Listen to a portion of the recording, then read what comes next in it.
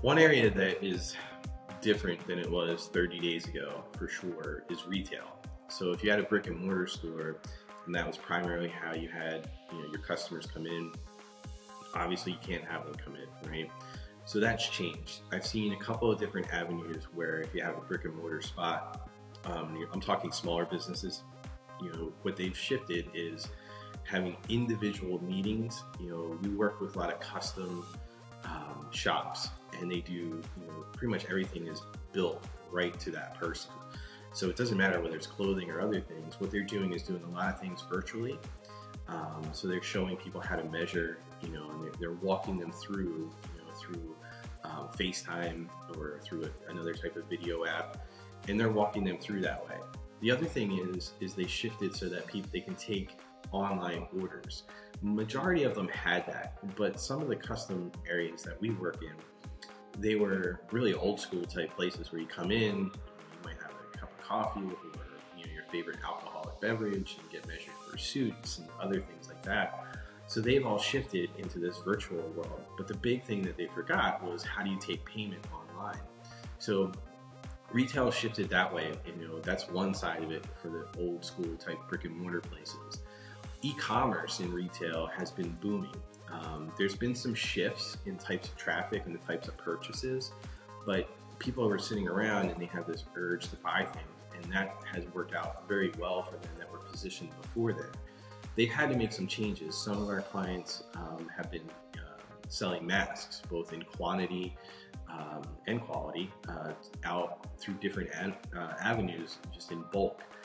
The difference is advertising for masks online is not prohibited right now, so you have to be cautious about how you're positioning everything.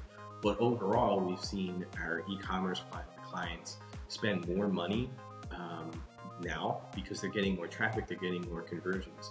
To give you one example, we have a hat company. They do those straw hats that you see at like country music festivals and things like that. They went from a big event-based thing where they go to all these festivals and things like that, and we were moving them online over the course of a year. And what they were seeing great results, in February and early part of March, but they've seen a huge spike because people are realizing what gives them a little bit of comfort is thinking about going to these events. So we had to cancel all the events, but then we just shifted those things to the people that were going to attend those events and target them a little bit differently. And now they're seeing a huge spike in sales, where they're almost reaching the numbers in sales online that they do for the events, and they're super excited for that. Now, nothing that works right now might be the same in a week or two, which is why it's important to always have a strategy wrapped around it in retail, because you're going to see lots of spikes as people continue to be unemployed potentially longer. Spending is going to dry up a little bit, but for the most part, at the moment, things are moving pretty good.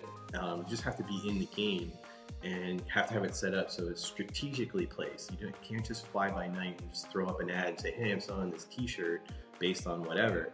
That's probably not going to work for you, but you need to make sure that it's structured properly so that you can shift at a moment's notice. But we're seeing some good things in retail, and a shift in just fundamentally how people are doing business if they had a brick and mortar store. One tactic for retail, if you're sitting there trying to go, well, I don't have a huge budget, I don't have this, I think is really starting to implement some of the live features, Facebook Live, Instagram Live, and talk to people about your products. You can sit there and say, hey, we have this here, and this is something that, reason we sell this is this, and talk to them about it. People are looking for things to do, so you have a captive audience. So if you get on a schedule and start to put things out there on a very regular basis, say, hey, every morning at 11 a.m. Monday through Friday, we're going to be on here talking about the products that we sell and why we sell them. And they don't have to be super long. They can be 10, 15 minutes. They can even be shorter than that, just where you're talking to them one-on-one and getting that out there. Just make sure you save that content so that you can post it in other places. That's one thing that you can do. Budget-wise, if you're spending and you're doing online sales, I can't stress this enough, is you have to have a strategy around it, and you have to monitor it. And it is confusing right now. And the reason is in the morning you might see a spike in traffic but no conversions. In the afternoon you might see lower traffic but a bunch of conversions, and nothing really meshes up. That's because the tools are overloaded. So you have to take that in there. And if you're unfamiliar with it and you're not really comfortable doing it, it can be pretty scary, especially when you're seeing dollars go out the door and not dollars come back in. So make sure that you just have, somebody on your team that's trusted, that knows what they're doing and has been around, because you can lose your shirt in a heartbeat right now.